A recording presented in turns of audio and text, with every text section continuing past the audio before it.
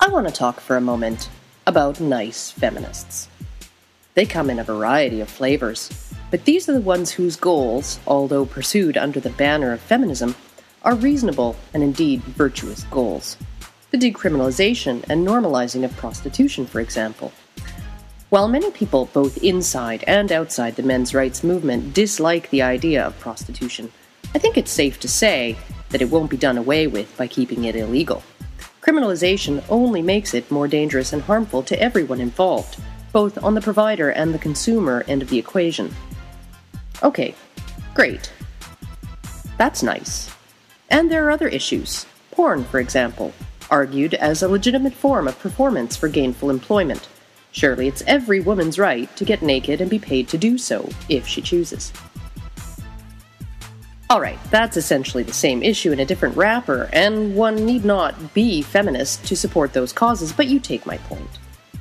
And in view of that point, when one looks in from outside of the umbrella of feminism, outside the radical camp, outside the liberal camp, outside the I want to be paid for sex camp, surely from outside the various camps, all flying the same flag, the flag of feminism, well, surely it's unkind, unfair, and uncalled for to universally condemn feminism as a monolith, without regard for just which of the 364 flavors we're talking about when we use that endlessly flexible label.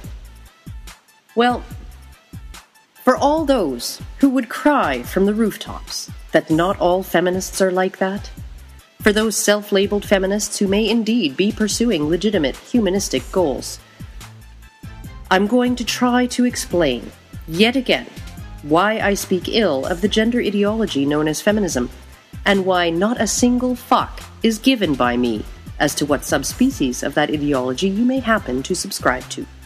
And if what I'm about to tell you upsets you, or makes you feel vilified or put upon, I've got some big girl panties you can borrow.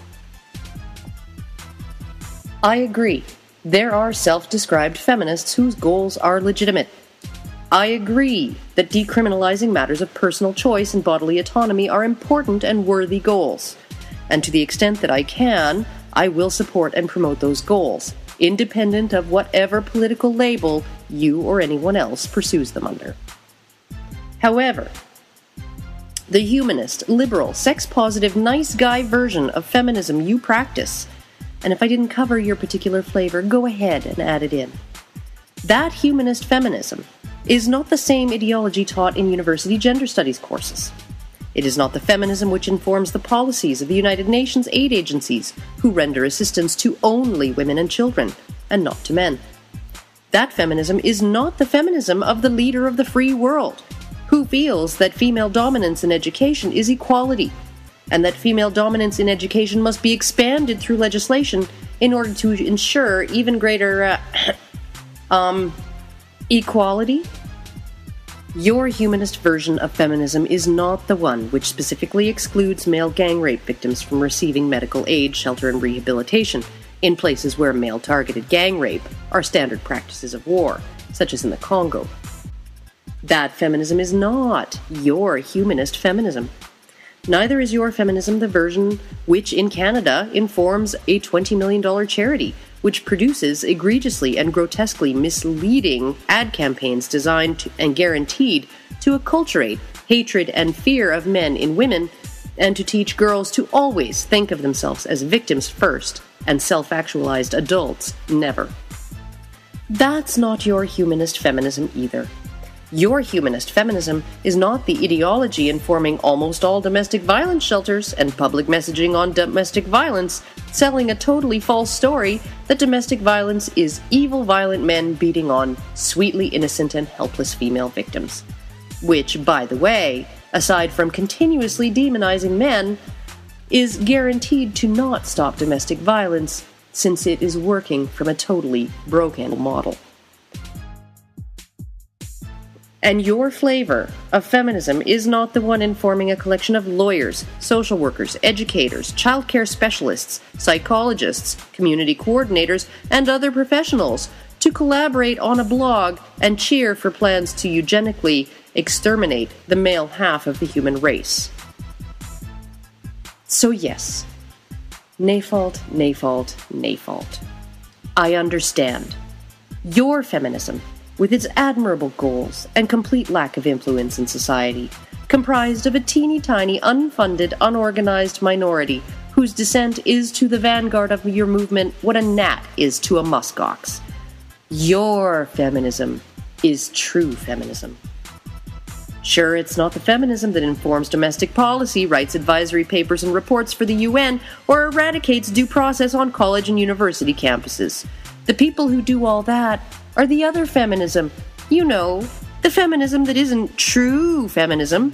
The big, funded, established, wealth-bloated, politically powerful version of the ideology. And heck, you don't even talk to those people. You don't even get invited to their parties. But I hate to break it to you, honey. When you pursue your noble humanistic goals under the banner of feminism, even when you prefix it, even when you say liberal feminism, or humanist feminism, or sex-positive feminism, you're giving cover and support and ballast to those who abandon male rape victims, or see men's ever-widening marginalization in education as evidence of equality, or openly call for the extermination of men. I'm going to say that again. When you pursue your noble goals under the banner of feminism, even when you prefix it, you are giving cover and support and ballast to every single well-funded and tenured bigot who wears the badge, even those who openly call for the extermination of men. And that's why I don't care what flavor of feminism you practice. You're using the same brand name as murderous eugenics enthusiasts, destroy due process, sexual apartheid, gender ideologues, for whom violence isn't just an unpleasant option. Violence, when contemplated against men or male children, is what gets them wet. That's the big, funded, organized, and politically established flavor of the ideology you use the name of. And while I know you're a humanist, you're not murderous, and you wouldn't dream of using violence to attain your goals, well, fuck you. If you self-identify as a feminist, you're flying under the banner of a totalitarian, violent, amoral, murderous ideology of sexual apartheid and hatred. If your goals are legitimate, pursue them. And again, you'll have my total support. But if you fly the flag of hatred and violence, don't expect me to pat you on the head and say, "That's okay, I know you're one of the nice ones." Fuck you.